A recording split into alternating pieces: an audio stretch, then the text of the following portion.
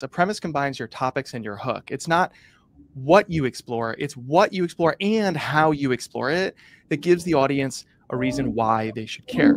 So in a weird way, the missing piece for a lot of event series or shows or really any content at all is there is no premise. There's no assertion you're making. Like if you're a comedian, you're like, you ever notice that toddlers interrupt you when you're having a serious conversation with your friends? That's a premise. I'm asserting this is true. And when we do that in our marketing, we're saying, this is what we believe. This is how we see the work, or this is how we'll explore the topic. This is a show, this is an event series about X, but unlike others about X, only we, Y. And you can hold that up to the world, and even competitors would go, oh yeah, no, we don't do it that way, right? So what is that premise? When you bump up against that, you know it. We've all felt it, right? It's that emotional resonance. We feel like, I got to subscribe. I got to share this. I got to go. This is amazing, right?